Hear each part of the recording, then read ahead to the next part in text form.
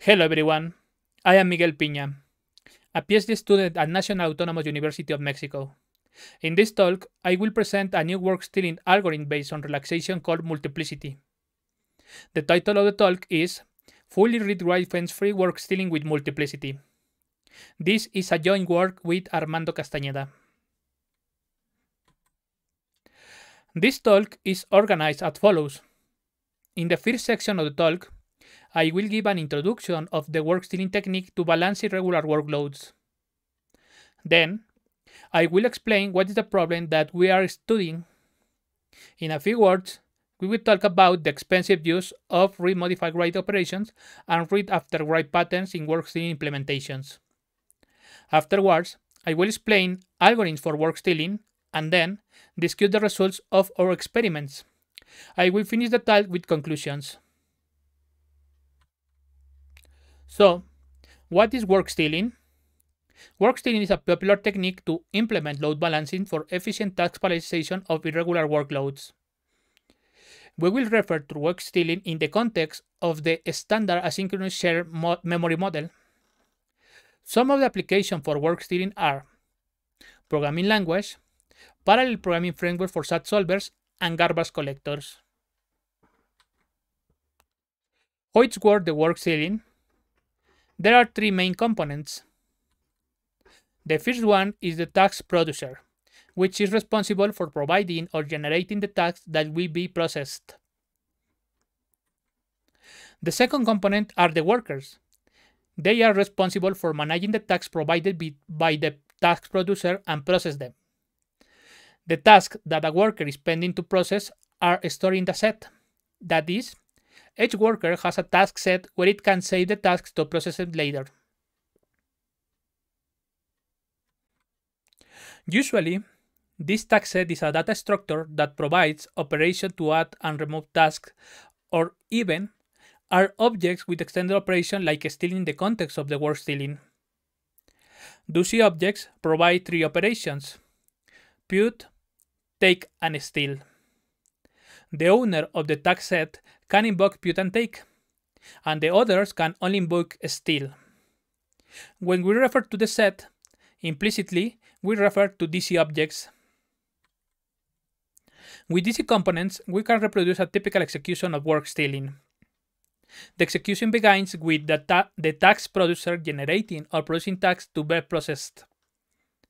In some cases, the task producer can assign the tasks to the workers. In the figure, the workers first take the task until there are no more. When a worker cannot process some tasks, they move the tasks into the set. To do this, the worker calls the put method, which allows the worker to save the tasks into the object. All workers behave in a similar way. When a worker is free to process new tasks, it takes a task from its set with the take method of the object. With just a little reminder, all workers operate asynchronously. When the set of the worker is empty, the worker steals a task from the set of another worker. To do so, the worker invokes the steal method of the object of another worker. The problem is that, to do this, it is necessary to use heavy synchronization mechanisms to avoid that the same task is taken two times. Usually, the synchronization is performed using read-after-write patterns or read-modify-write instructions. In the case of read-after-write patterns, those are based on flag principle and use memory fences to avoid reorder reads and writes by the processor or compiler, which are highly costly. For the read-modify-write instructions, which have high coordination power, are in principle slower than simpler reads and writes. This is a problem. A natural question is, how can we take or steal tasks without using expensive synchronization? The previous question can be reformulated as, what can we do to circumvent expensive synchronization? Atiyah and others have shown that expensive synchronization in work stealing algorithms cannot be eliminated. The synchronization mechanisms are read after write patterns on read modified write instructions. However, it is possible to circumvent this impossible result by making extra assumptions about the model or relaxing the semantics of work stealing. We follow the second option. Therefore, we consider the question: can we find meaningful relaxation of work stealing that can be implemented without expensive synchronization? In the related work, there are two related works that address the problem. The first one is by Michael, Bechet, and Saraswat. They propose idempotent work stealing, a relaxation in which a task can be extracted at least one instead of exactly once. They present three algorithms that extract tasks in FIFO, LIFO, and DQ orders. In the three algorithms, the take method uses expensive synchronization. The second work is by Morrison and Affect. They implement two classic work stealing algorithms in the TCO model. In both algorithms, take and steal use locks or read modified write instructions. Now, I will talk about our proposal. But first, I will introduce two main concepts used in our work. The first one is the max register object, and the second one is the concept of multiplicity. What is a max register object? This object provides two operations: max read, that returns the maximum value written so far in the object, and max write, that writes a new value only if it is greater than the largest value in the object. There are read and write algorithms for max register with logarithmic step complexity. The second concept is multiplicity, which is a relaxation of work stealing in which every task is extracted at least once, and if it's extracted by several operations, they must be concurrent. The concurrency requirement makes work stealing with multiplicity stronger than idempotent work stealing. So, what are our contributions? We have four main contributions. The first one is an algorithm for work stealing with multiplicity based on the max register object. All the tasks are processed in FIFO order.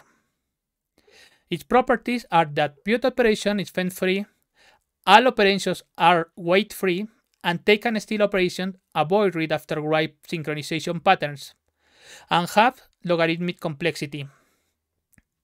The second contribution is the definition of the weak multiplicity. In this variant, take and steal operation extracting the same task may not be concurrent. However, each process extracts a task at most once. The third contribution is an algorithm for work stealing with weak multiplicity, inspired in our first solution. The properties are: the algorithm uses only read and write instructions. It is fully fence-free, and all its operations are wait-free and have constant step complexity. The last contribution is an experimental evaluation. The result of the evaluation is that our algorithms are competitive and slightly better than algorithms in the literature. Let's start with the first algorithm. We call it work stealing with multiplicity from max register. We will focus on the interaction between the one worker and the work stealing object, namely, its set with tasks. The algorithm stores and extracts the task in the set in FIFO order. We use a max register object as a head index, an array of atomic read-write objects with the first two objects initialized to bottom, and a local variable as a tail. All processes can manipulate the head, but only the owner of the set manipulates the tail. For simplicity, we use an infinity array. As mentioned before, the workers interact with the object using three methods: put, take, and steal. In the case of the put method, the owner of the set stores the task in the array and increases the tail by 1. The bottom value is written two places ahead. We repeat these steps in each put operation. For example, here the owner inserts 3 tasks in the object. You observe how the tile variable increases. Now, when the owner wants to process some task, it calls the take method, where it reads the value in the head using the max read operation. If the max value is less than the tail, it reads whatever is in the array whose index is the max value, and then increases this value by 1 in the head, using the max write operation. The owner returns the value it reads from the array. If the head is not less than the tail, it returns empty. In the steal method, the behavior of the thief is similar to the owner in take, reading the value and increasing the head max register value. An important observation is that the max register always stores the max value, and therefore it acts as a sorted fence, allowing a task to be taken by 2 operations only if they are concurrent. However, the step complexity of max registers is logarithmic, so the step complexity of this algorithm is logarithmic too. In some cases, a logarithmic step complexity might be too much. Ideally, we would like to have constant step complexity in all operations if possible, and use simple synchronization mechanisms. In the next algorithm, we propose work stealing with weak multiplicity. Intuitively, weak multiplicity requires that every task is extracted at least once, but now every process extracts a task at most once. Hence, take and steal operators to the same task might not be concurrent. Therefore, the relaxation retains the property that the number of operations that can extract the same task is at most the number of processes in the system. To solve work stealing with weak multiplicity and in an efficient manner, we introduce the range max register object and an implementation of it. In the range max register, the read operation returns a value that might not be the maximum written so far. The algorithm has a step complexity in all its operations. Each process has a local variable to register its max value and a shaded variable to register the maximum among the processes. We can set at the left the algorithm with weak multiplicity. The algorithm is the previous one, where the max register object is replaced with the code of the range max register implementation.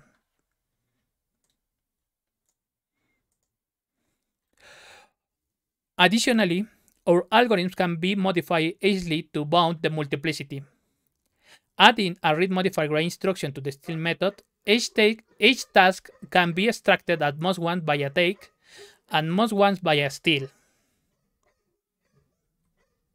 Now, it's time for the experiments and results. We compare the algorithm for work stealing with weak multiplicity and a bounded version against SealD and ChaseLab, that are 2 well-known algorithms for work stealing. And idempotent work stealing algorithms in its 3 versions, FIFO, LIFO, and DQ. All algorithms were implemented in Java, and we used 2 machines to test our experiments. The first one, a mainstream computer with an Intel i7 processor with 4 cores and 8 threads, 16 GB of RAM, dedicated only to the experiments. The second, a machine with 4 Intel Xeon processors and 3 TB of RAM. Each Intel Xeon processor has 18 cores and 56 threads, so the machine has in total 72 cores and 144 threads. This machine was shared with other users, where the process executions are closest to a usual situation. Namely, resource, CPU, and memory are shared by all users. To analyze the performance of the algorithms, we divide the analysis into 2 benchmarks, zero-cause experiments and irregular graph applications. These benchmarks had been used in previous papers. As well, we implement many versions of our algorithms, where distinct data structures were used to manage the set of tasks. For example, arrays with auto resize, linked lists of arrays, larger arrays, and etc. Also, we tested versions of our algorithms with bounded multiplicity. Now, coming back to the explanation of the benchmarks, in the case of zero-cause experiments, we want to measure the time required to perform a sequence of putes followed by takes, where the tasks have no cost associated. Similarly, we want to measure the time required to perform a sequence of putes followed by steals. The idea is to show that the presence of heavy synchronization mechanisms in an algorithm slows down the computation even in sequential executions. For the case of the irregular graph application, we consider the spanning tree problem to evaluate the performance of each algorithm. This problem is used to measure the speedup of the computation by the parallel exploration of the input graph. We tested the algorithms over many types of graphs. All graphs are represented using the adjacency list representation. The experiment consists in running the spanning tree algorithm using one of the work-stealing algorithms. In each execution, we test the performance obtained by increasing the number of threads from 1 to the total supported by each processor, and register the duration of each execution. We now discuss the result of the experiments. Let's begin with the result of zero-cause experiments. For the case of putes and takes, we observe that the weak multiplicity version, that is highlighted in the figure, exhibits a similar performance than the other algorithms. Particularly, is slightly better than idempotent LIFO. That is the best of the 3 idempotent algorithms. We tested one version of our weak multiplicity algorithm with a node space to store all tasks, so it has a better performance, but it doesn't make any resets in its execution. For the version with bounded multiplicity, we observe that its performance is the worst, but in the next benchmark, we will see that it exhibits a competitive performance. Similarly, for the experiments for putes and takes, we have similar results for putes and steals, where the weak multiplicity algorithm is better than the other algorithms and the array version has the best performance. In the case of experiments of irregular graph application, we observe that weak multiplicity algorithm has a better performance than other algorithms, and in particular, it performed better than idempotent FIFO, which was the better of the 3 idempotent algorithms in this experiment, in virtually all cases. The algorithm for bounded multiplicity has a lower performance than weak multiplicity algorithm, but still competitive respect to the idempotent algorithms. We omit the results of SILD because its performance was similar to Chase-Lev algorithm in zero-cause and irregular graph application experiments. Similarly, we omit the results for idempotent DQ since in general it had the worst performance among the idempotent algorithms. To finish this presentation, we talk about our conclusions and the work to future. Our main results are 2 algorithms for work stealing with multiplicity and weak multiplicity. The first one is based on a max register object and a voice read after write synchronization patterns, while the second one is based on a range max register object and is fully fence-free with constant step complexity. Also, the experiments showed that performance of the second algorithm is competitive and sometimes better than many algorithms in literature. All the results together show that the simplest synchronization mechanisms are sufficient to solve non-trivial coordination problems. For our future work, we want to use the knowledge acquired to explore other orders than FIFO for work stealing and with multiplicity and with multiplicity. With this, I finish these presentations. Thanks for your attention.